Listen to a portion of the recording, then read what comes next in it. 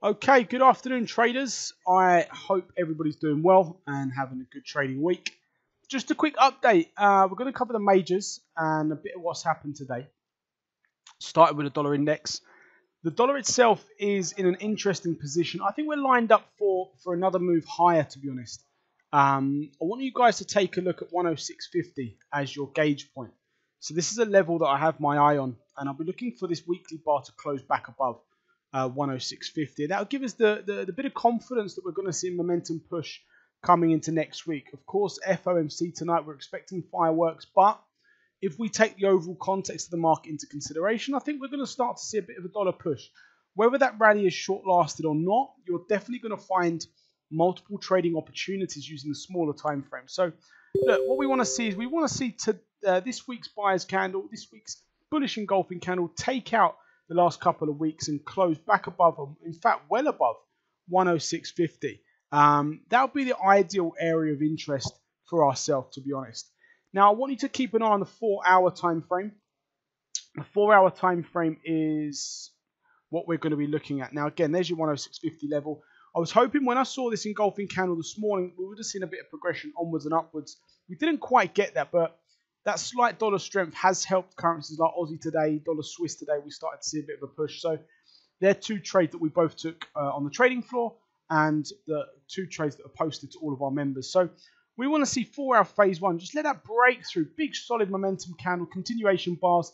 Let's see dollar drive past this recent high point. And we're looking at a break of 106.82 as the actual break of a high.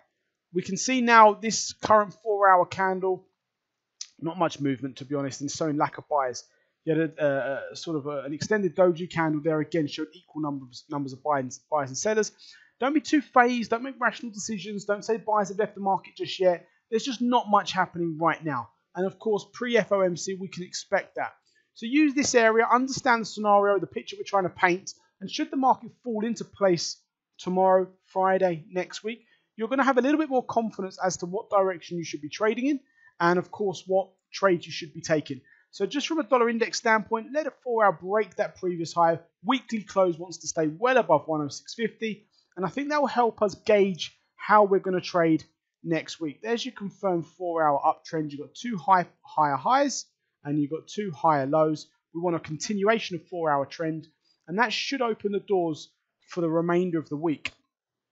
Just to look at euro now on the flip side, we can see again, if you, just to take a look, 1 second, just to take a look at where price is positioned on euro, we haven't seen too much at all. You've got this 1.0160 level is an area of interest, and just to show you on a smaller time frame, price is just flat as a pancake. We're stuck there. We want to see price break below and drive below. Now I've got this 100.50 level as my area of interest. I'd like to see price back down testing these lows, and dollar index and dollar strength is going to have to kick on to really see this move if we want to see this move quickly.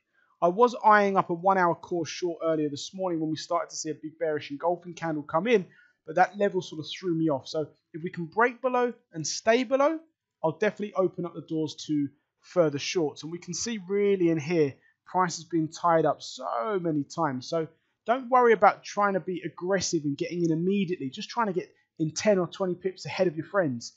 Don't worry about that. Let momentum show you where it's going. Once we see price moving, we may be able to capitalize on some of the smaller time frames. And so as soon as we see 4-hour trend like this, that to me isn't trending in the sense we're seeing lower high, lower lows and consistent cycles. We're trending in the senses that we're seeing clean and clear direction. You're talking nearly 200 pip drop there over the space of a couple of days. Should we see something like that again, I would be straight onto the 15-minute time frame looking for core setup. So as you can see here, if we're looking at these bounces off the 20 moving average, just to show you a couple, there's tons, right? So 4-hour leads the way. We want to see what's happened here. We want to see that here back into 100.50. Should we see that smaller time frame cyclicity, will definitely lead the way and open the doors to potential trading opportunities. So again, just because we're stagnant at the minute, it doesn't matter. Don't dive in. Just paint your picture, build your scenarios, and as the market starts to take on and show us a bit of direction, we can then make a decision as what to do next. Where we're positioned on pound on cable, that 120.50 level has been rejected, and if I'm honest, I don't want to see price. I don't want to trade price while it's trapped in here. 120.50, 121, all the time it's in here, it's irrelevant. I was chatting to one of the guys earlier who was in for some coaching, and I said, if you're worried about where price is positioned, look at the most recent low point, and I've highlighted that here, and look at the most recent high point, and I've highlighted here. Should we break above that, it opens up the door to safe and confirmed buying back into 125 and above 125 would be amazing. Quite an extension, but again, if we see price up there, fantastic. And of course, if we break below this low point, we open up the door to further selling. So anything in between trapped inside this range, we're not too fussed about trading. And you can see what I mean here by as it's drawn on the 4-hourly time frame. So anything in between is just simply a range. I would like to see price back below 120. If we break 120, then that is your confirmed area to look for continued shorts. And my first target would be 100 points, bringing price back into 119. So don't worry about where we're positioned just yet. But if we start to take out recent lows and we see momentum drive, again, if we see that short-term rally on the dollar, it should help push price push lower here. So breaks at 20.50 will open up the doors to intraday shorter time frame trades, 5-minute, 15-minute. Confirmation of hourly core setups and hourly momentum trades will be once we break 120. And you've got 100 pips into 119 to look for your positions. Aussie's been beautiful today. I messaged and I mentioned to you guys, in fact, look, this here is still a weekly uptrend. It's only, a daily uptrend. It's only not a daily uptrend anymore when price breaks past that recent low. And just to give you that exact low price, that is 0.6869. If price breaks that point, we are no longer in a daily uptrend, and I'll definitely start to look for more confirmed shorts. Today, we've already moved over 100 points, and the weight of the market is definitely bearish. This morning in the groups, once we started to identify our patterns, I said to you guys, that there, the first seller bar that closes below the 20 moving average, is your confirmation candle. I like to call that the amber light. So you're waiting, you're ready to pull the trigger, you're ready to get into a trade. Where we got confirmation, and what I said to you guys is wait for price to break the low, because we have been tangled up in here. There has been lack of momentum in this area. We only want to trade clean, clear setups, like there.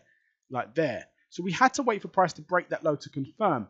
We never dive into a trade just because it takes out a previous low or previous high. We always wait for the bar to close. When the bar closes, it confirms exactly where it's closed.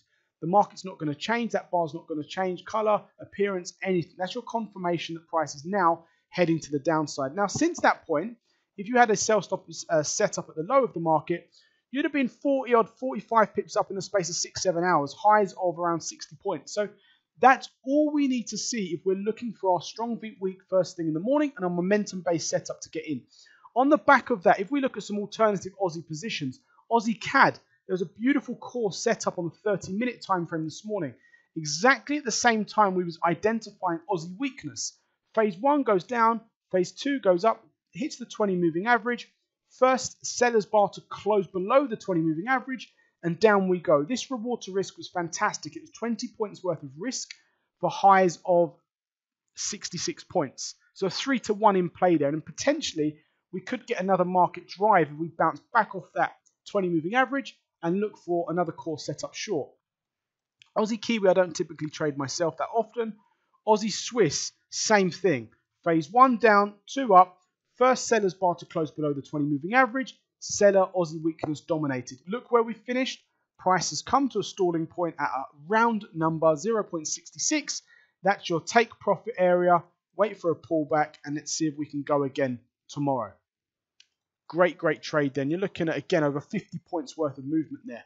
Euro Aussie, exact same thing. I highlighted this to you guys earlier. There's your cycles of cyclicity confirming a bullish upwards push.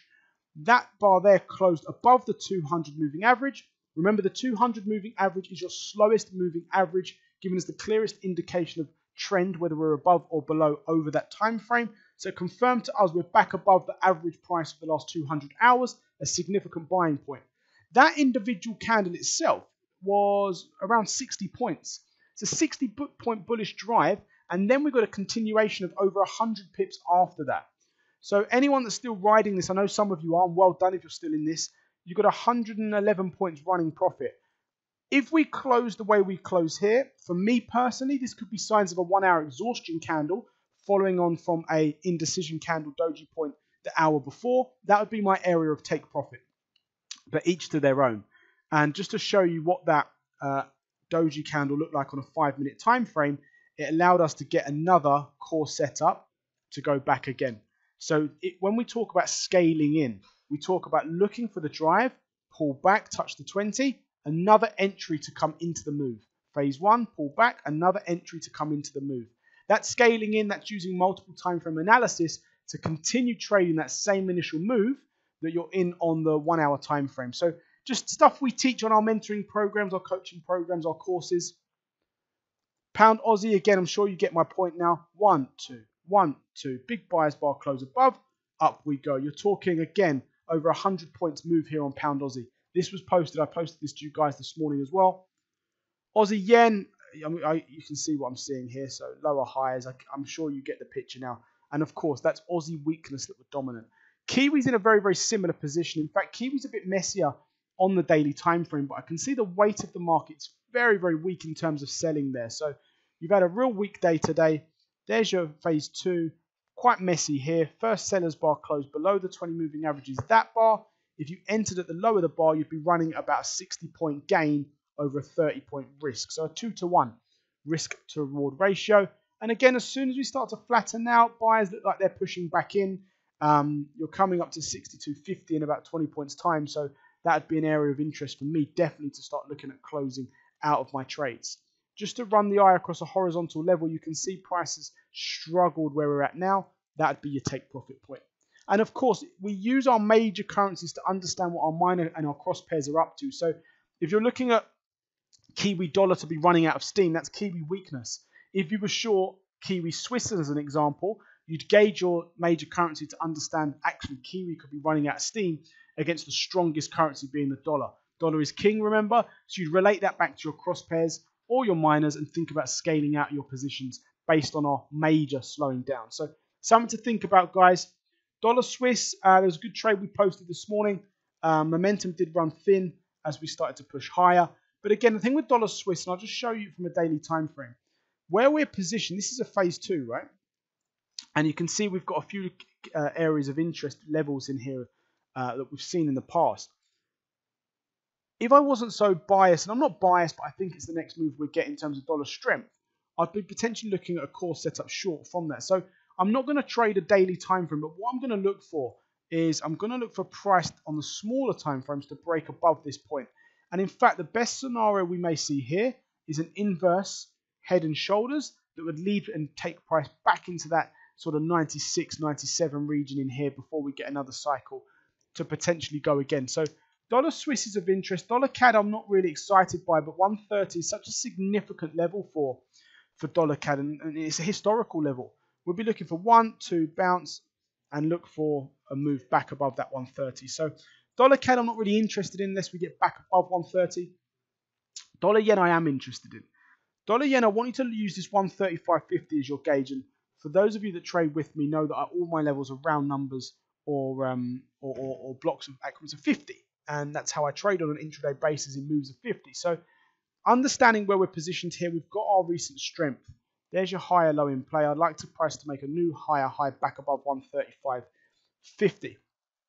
And I'm gonna ask you guys to analyze dollar yen on a 4-hour time frame, especially intraday traders, because it can get choppy, it can get messy on the smaller time frames. But I like the way that we're starting to see price form. So I want you guys to look for a 4-hour bullish push above 135.50, pull back, retest, and back off we go. And we'll be looking for what will be our 3rd cycle in trend, which is still a valid trade. And I believe there's lots of upside reward here. There's tons of potential to continue trading. So yeah, 4-hour cycle back above 135.50. And again, you've got all of these high points to take into consideration. 137 and of course a high of 139.38. So plenty of upside potential should we see those moves. But guys, just to recap, we've got FOMC tonight. I just wanted to let you know where the markets are positioned and what to look for.